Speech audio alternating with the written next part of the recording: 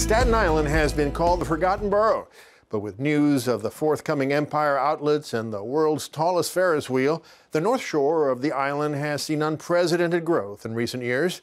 And at the center of it all is Staten Island's crown jewel, the St. George Theater.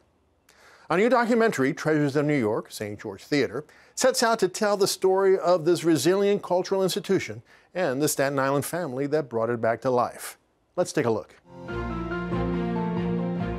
From the northern tip of Staten Island, a surprising tale of perseverance and transformation. It's a survivor from a past era. The beauty of it was unbelievable in the workmanship. An architectural masterpiece, the historic St. George Theater nearly succumbed to the ravages of time.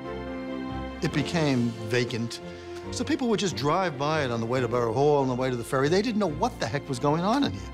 Until it captured the heart of one tenacious Staten Island family.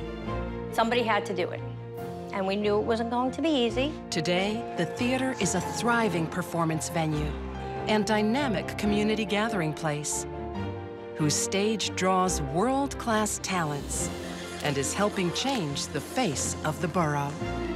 I couldn't believe it. I walked in here and I thought, oh my gosh, this is beautiful. We're having our shows here, full house, and you can feel the love in the room. What an amazing feeling. Join us behind the curtain of the historic St. George Theater, a one-of-a-kind jewel that defied the wrecking ball to become a true treasure of New York.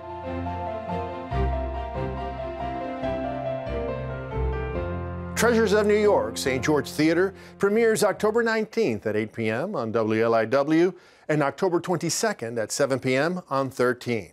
For more information, please visit WLIW.org/treasures and check online for further viewing opportunities.